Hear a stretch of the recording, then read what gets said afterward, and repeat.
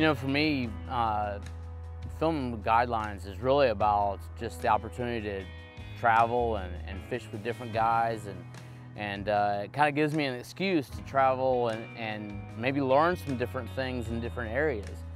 One of the cool things about Florida is the diversity. You know, I've had the chance to fish in whether it be lakes, rivers, big bays, and certainly tidal creeks.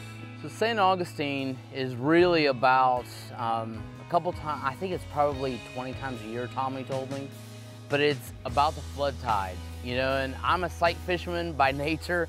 It's what I get all jazzed up about anyway. And he told me that we have a really good chance of seeing some flooded grass with that full moon.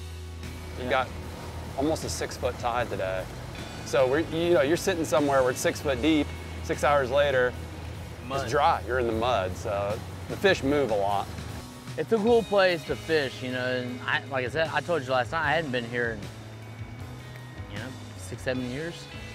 It's still unspoiled, you know. When you're out here, you'll see it today. There's so many areas you can look all the way around and not see any houses. You know, all you're looking at is marsh.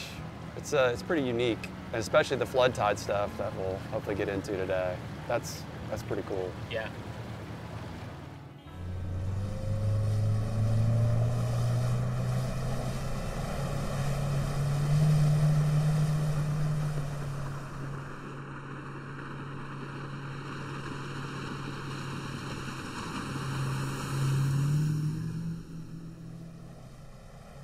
Here we are running down the river, and he's, elbowing me. He's like, hey, we're getting ready to make a sharp turn into the marsh here, so kind of hang on. And I mean, he's hot riding a little bit, which I'm all for. That Maverick is like cutting it, no problem. So we're rolling through, and I know what's going on underneath there, because I've fished there before. There's oysters everywhere.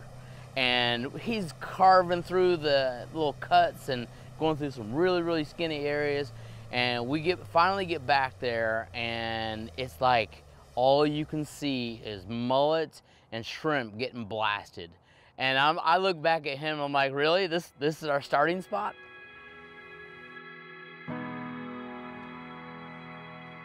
You know, anything that looks kind of fishy through here, everything looks fishy through here. Yeah. But, any little point or anything, and there's a couple little key areas that some fish might be sitting. Well, the water definitely dropping, huh? Yeah. Still dropping out of here? It's still going out right now. You have one of those other rods with the plastic on it? Yeah. Okay. Yeah. Because we might see some stuff going on back in here that would require that plastic. Yeah, like if you see one cruising the edges? Yeah, like, up in here, I actually just see something getting messed with up there shallow. Oh, up on that mud bank over there? It's a little flat. They'll be sitting up in there. So Jay and I have sort of known each other for a long time. I mean, mostly from the Redfish tour days. We both used to do a lot of traveling and fish the Redfish tour stuff. So we've kind of been acquaintances for a long time. And then in more recent years, we've kind of hung out a little bit at some trade shows. But it was cool to fish with him, man. We've been talking about fishing for a long time. So it was really nice to have him come up here and get to do some of this stuff up here. I'd like to go fish with him and maybe do some tarpon fishing back where he's at. Oh my goodness. God, how was that by, dude? Oh, God. Golly. That's a good one. Ooh. Smoked it. He annihilated that topwater. Man, what a bite. Oh, came out of his skin to eat it. He did. I'm surprised he didn't break the plug in half as hard as he hit it, man. I know. Jeez, he absolutely crunched it. Nice fish. Coming up, Jay. It's like walking a dog on a leash right here. I got him right top of the head. Look at that, yeah. Be just super careful with that. Yeah. Oh, got he's one. Not going anywhere. Got one left.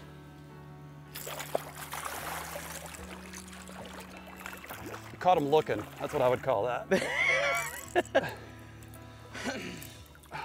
Oh, yeah. How's that? Yeah, you think he was hungry? Oh, yeah.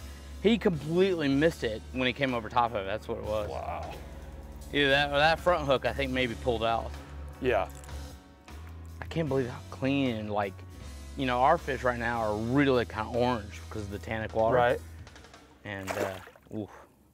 You know, we've had these higher than normal tides, so it kind of cleans our water up, but we usually have orange looking fish too. Oh, But yeah. right now they're silvered up a little because of that higher than normal water. You know, it's ocean water that really pushes back into these little areas. Yeah. Cool, dude. Hey, nicely done. Yeah, man. I appreciate you grabbing him with all the troubles sticking out of the top of his head. Yeah, That's good work. I risk my life all the time, you know, in this business. It's dangerous.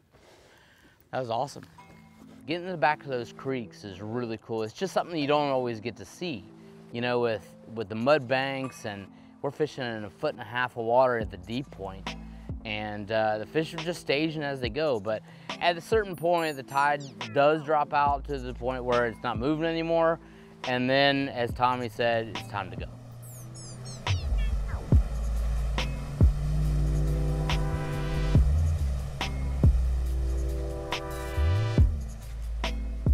Mid-tide, you know, Tommy had a game plan it was very clear he had a game plan from start to finish. And on the way down to the next set of fishing grounds, we pulled off to a spot that I was a little, and I'm like, what are we doing here? And then it started to erupt, and I now knew why we were there.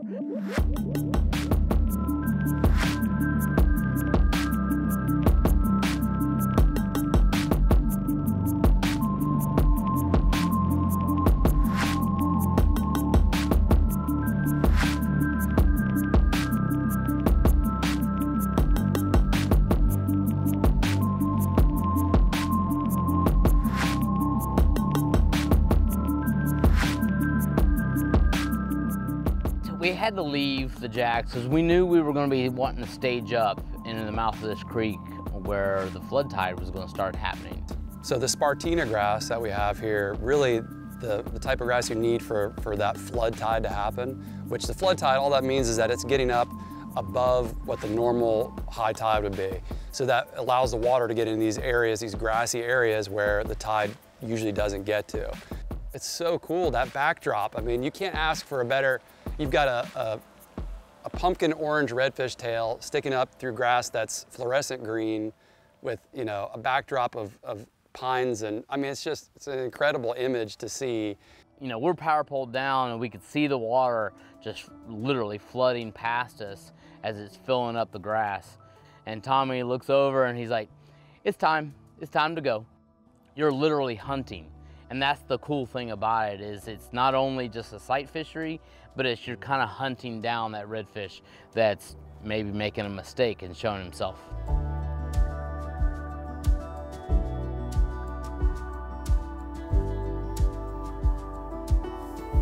Oh, stop right there. Oh, yeah, there he is, there he is. You see him? Oh, that's it. Bring it. There he is. Nice. That was awesome, man. Dude, what a cast, man. That was killer. Oh, that's a nice fish. I'm gonna hop down. Oh, yeah. Purdy. Sucked it right up, too. Dude, he made a mistake when he came up there and got that crab on that grass. The slurp gives him away every time. Yes, it does. Hey, all we need is for him to make a mistake every once in a while. Yep. Yes. Hell yeah. That's what I've been looking for. Man, dude, he freaking stood right on the side of that grass. Did you hear it? I mean, oh yeah, oh I yeah. mean, Well, and I understand why. I mean, how many crabs have we seen on the top of that grass? yeah, when you get in these areas where you see all those crabs up, you can almost guarantee they're gonna be up slurping around like that. Yeah, so. that's freaking awesome. Very cool, man. All right.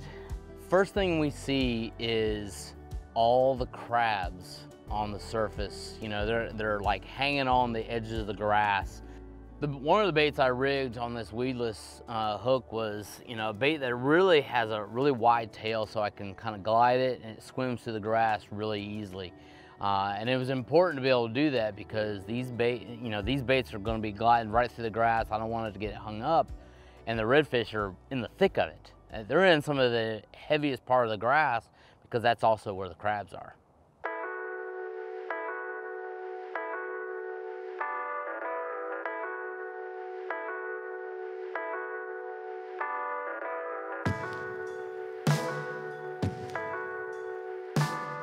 just sitting, he's just plugged in right there, man.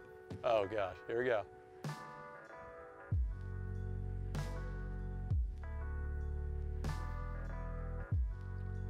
Here it comes. Nice. That is how it's supposed to That look. is it, man. How cool is that? How cool is that? Good fish too, man. Oh man, he's pretty. Good fish, Tom. Oh dude, that's a nice one. Wow. Oh. Dude, that bait is money for this stuff. Come here, buddy. Dude. Yes. How good was that? Dude. Oh, God. This is how all your clients get treated? Oh, yeah, of course. Of course they do. Wow. That was killer, man. I mean, he gave us the show, didn't he? Oh, like at one point, over half his tail was sticking out of the water. I mean, doing this, that's exactly what you want to see. That's it, man. I mean, God, look at how pretty that guy is, I too. know. Look at the colors on him. You can tell he's been up here shallow.